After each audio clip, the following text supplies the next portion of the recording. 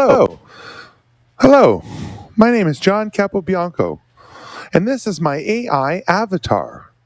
In this video, I'm going to be showing you how I went from an image of myself to this 3D GLB file, and then how I synchronized it in a South Park or Muppet fashion with the audio. So the top and bottom halves of this GLB are synchronized with the Streamlit audio file.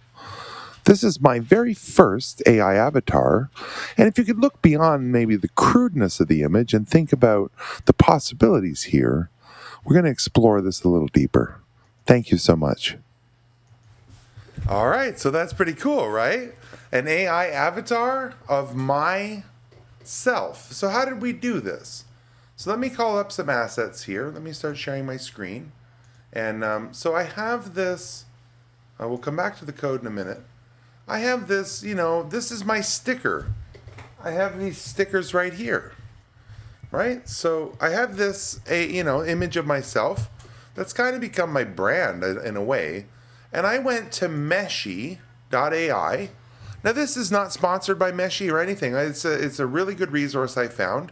They give you 100 free tokens. So this is what the first rendering looked like. And this one here in the bottom right corner actually rendered out to look like this.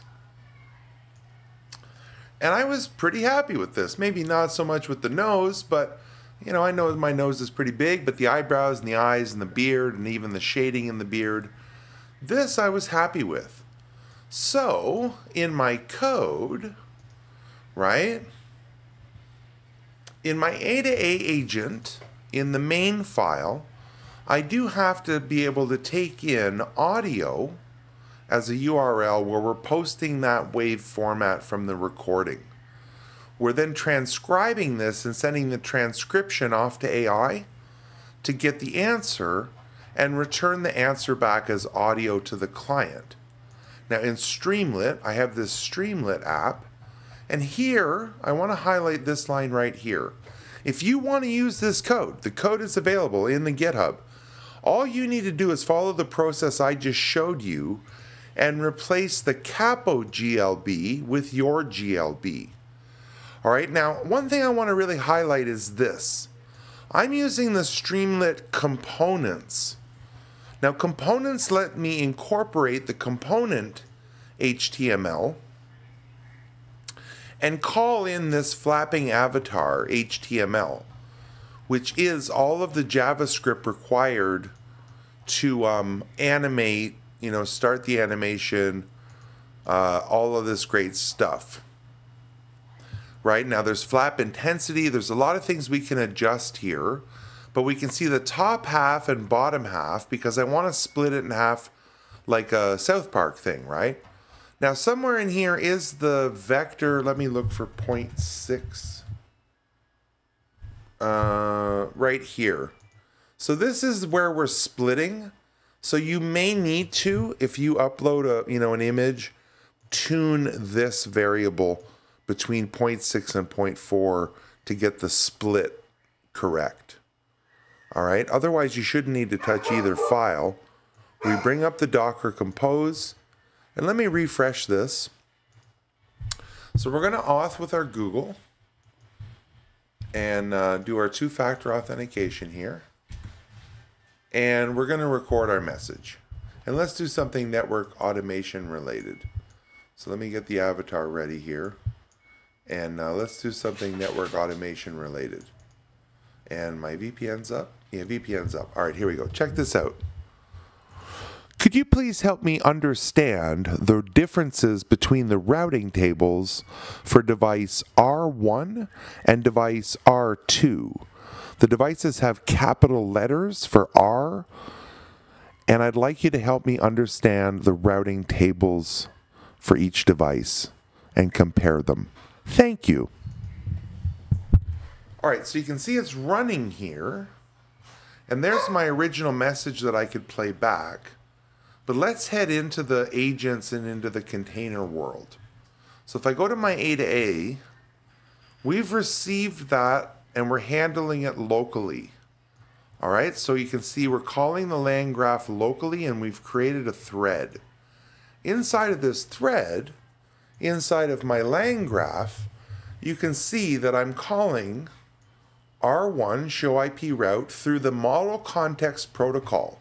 So if I go all the way to the top of this LangGraph, just to give you an idea on what this looks like, let's take a look at it. I know I'm diverging a little bit, but I just want to show you. Sorry, I got something on my keyboard here. Hang on. So this is the LangGraph. All right, and we have a start, a select tools, and then our tools, and the tools are the MCP, and the assistant is bound to ChatGPT. All right, so if we look back in the containers here, the first thing we're doing is discovering the different MCP tools, which are all PyETS. Now they're all bound to the LLM, and when the prompt comes in, we're selecting the right tool to handle this job, and it's selected the parse, the PyETS commands. Right now, if I go back to my agent here, it should have polled and posted the answer back. So if I go back to my agent, now you can see I have the answer as text and as audio, 3.5 minutes, right? So there's a little bit of duplicate here, and that's kind of weird, but let's go ahead and play it and watch the talking head, all right? You asked, could you please help me understand the differences between the routing tables for device R1 and device R2? The devices have capital letters for R, and I'd like you to help me understand the routing tables for each device and compare them. Thank you. To compare the routing tables of devices R1 and R2, we need to gather the routing table information from each device. This can be done by executing the show IP route command on both devices. Once we have the routing tables, we can analyze and compare them. Let's start by retrieving the routing tables for both devices. I'll execute the necessary commands to gather this information. To compare the routing tables of devices R1 and R2, we need to gather the routing table information from each device. This can be done by executing the show IP route command on both devices. Once we have the routing tables, we can analyze and compare them. Let's start by retrieving the routing tables for both devices. I'll execute the necessary commands to gather this information. To compare the routing tables of devices R1 and R2, we need to gather the routing table information from each device. This can be done by executing the show IP underscore route command on both devices. Once we have the routing tables, we can analyze and compare them. Let's start by retrieving the routing tables for both devices. I'll execute the necessary commands to gather this information. I've retrieved the routing tables for both devices R1 and R2. Let's compare them. Routing table for R1, 111.0.24, connected via Ethernet 01, 111.1132, local via Ethernet 01, 10.10.10.024, connected via Ethernet 00, 10.10.10.132, local via Ethernet 00, 2020.20.0/24, static route via next hop 111.2. Routing table for R2, 111.0.24, connected via Ethernet 01, 111.2/32, local via Ethernet 01, 10.10.10.0/24, static route via next hop 111.11, 2020.20.0/24, connected via Ethernet 00, 2020.20.132, local via Ethernet 00. Key differences. 1. Local routes. R1 has a local route for 111.132, while R2 has a local route for 111.12.32. This indicates that R1's IP on the Ethernet 01 interface is 111.1.1, and R2's IP is 111.1.2. 2. Static routes. R1 has a static route to 2020.20.24 via next hop 11112. R2 has a static route to 10.10.10.0.24 via next hop 11111. 3. Connected networks. R1 is directly connected to 10.10.10.0.24 on Ethernet 00. R2 is directly connected to 20.20.20.0/24 on Ethernet 00. These differences indicate that R1 and R2 are likely configured to route traffic between the 10.10.10.10/24 and 20.20.20.20/24 networks, with each device having a static route pointing to the other for the network it is not directly connected to. Like, that is really cool. Really cool, I think. The South Park, the GLB, my face, the AI analysis of the routing tables is perfect. It adds a humanist characteristic to it. I know there's a little uncanny valley. I know it's a little creepy. But, you know, this will evolve with eyeballs and tongues and teeth and a real good shape.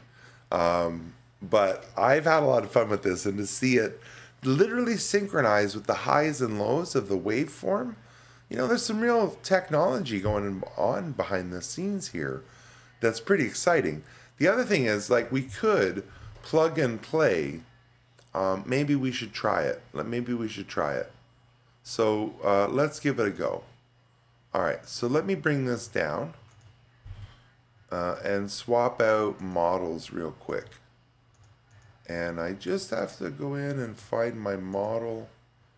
I think it's, so the only thing I need to change is here. And if I change this to Connie, and if I go into my here, and let's make that, what was it? I think 375, something like that. Let's try it. Right, so now all I need to do is bring this up. And I'm showing this for you, because you can go to Meshy, make your AI head, swap it out for mine, and let's take a look at this one. So we're going to authorize to the Gmail, paste that in, and check out this new model, right? Isn't that cool? Now, because this is AI rendered to begin with, it actually renders much nicer than my human face. So, sorry, if I show you here, it's got, like, you know, cybernetic augmentations on either side. It's got the cybernetic eyeball. Pretty cool, right? So, right, if I just record here and say,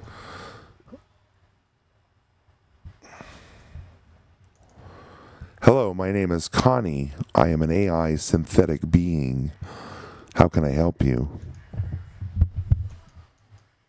Right? "Hello, my name is Connie. I am an AI synthetic being. How can I help you?" And if we wait for the answer, You asked, "Hello, my name is Connie. I am an AI synthetic being. How can I help you?" Hello, Connie. It's great to meet another AI. If you have any questions about networking, need assistance with network device configurations, or require help with automation tasks, feel free to ask. How can I assist you today? pretty cool, right? Pretty cool. So, again, the code's out there, or we could work together. If you want to work with me and send me a GLB, I'm happy to host it and swap it out and try it, and we could play with it. If you want to record something for your kids, if you want to record something for your boss or a colleague, if you just want to do it for yourself to do it because it's cool, you can use my code or you can reach out to me. I'm really excited about this. It's a lot of fun. All right, we'll talk to you soon. Thank you.